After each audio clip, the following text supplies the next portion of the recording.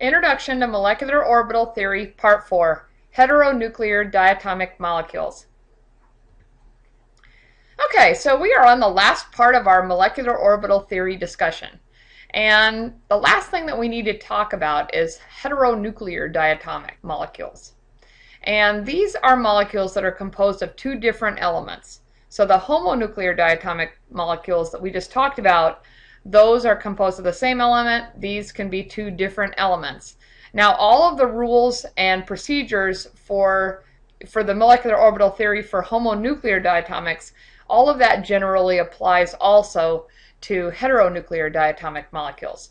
But the reason why we're talking about this in its own special part of the lecture is that the electronegativity difference between the atoms changes the molecular orbital correlation diagram. So we have to make a few modifications. Now, one thing that comes in when we talk about heteronuclear diatomic molecules is that the molecular orbitals formed are not symmetrical anymore.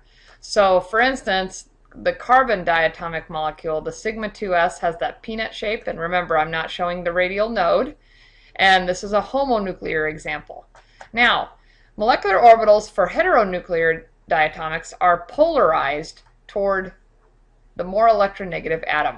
So this is carbon monoxide, and we have oxygen here with a lot more electron density than carbon. And so the electron density is polarized toward oxygen in this heteronuclear diatomic. Now, as the electronegativity difference between the atoms increases, the interacting orbitals will be at different energies. And so that's one of the big differences here. So atomic orbitals for the more electronegative atom are going to be overall lower in energy than the corresponding orbital for the atom that is less electronegative. Now, the more electronegative atom also contributes more to the bonding molecular orbitals and energies, and that's because they start off at lower energy. And the less electronegative atom, which has higher energy atomic orbital, is going to contribute more to these anti-bonding MOs and their energies. Okay, so here's an example correlation diagram. So here we have the less electronegative atom and the corresponding atomic orbitals. Okay, so you can see we're dealing with second period diatomics. Less electronegative, so in our previous example, carbon monoxide, this could be carbon. And then the more electronegative atom is on this side. And you can see that the atomic orbitals for that atom are lower in energy than the corresponding ones for the less electronegative atom. Now, more of this atomic orbital, say the 2s, from the more electronegative atom, it's going to contribute more to the bonding molecular orbital. So you can see there's less of an energy difference between the more electronegative atomic orbital 2s and this bonding MO versus the difference in energy between this 2s on the less electronegative atom and the bonding MO. There's a big difference in energy there, but less so for the anti-bonding. And so the same thing applies for all of the pi and sigma molecular orbitals that are formed from p orbitals. Okay, so here's another little example. So here's the cyanate anion. And here we have nitrogen, which is more electronegative than carbon. And so you can see the atomic orbitals are lower in energy. The atomic orbitals for carbon are higher in energy. The sigma star is closer in energy to the carbon 2s as opposed to the nitrogen 2s, but the sigma bonding 2s molecular orbital is closer in energy to the nitrogen 2s.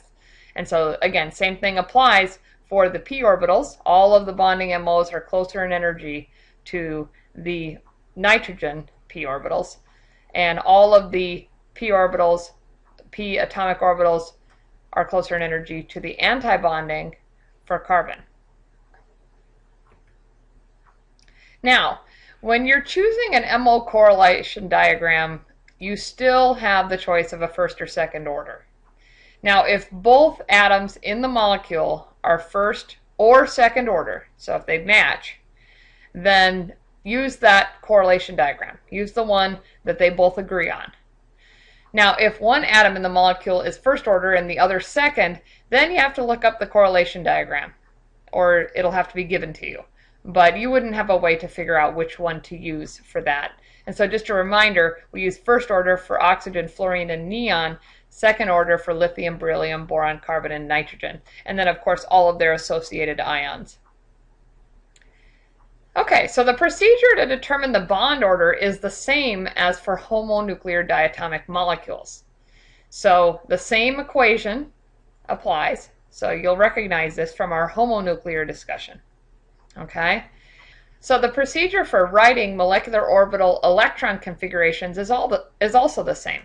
So you fill the molecular orbitals from lowest to highest energy, unpairing where appropriate, following Hund's rule, and then you write the electron configurations based on the electrons in those molecular orbitals as you go up the correlation diagram. So it's exactly the same as what we did before. Okay, and examples will be posted separately, so look for those.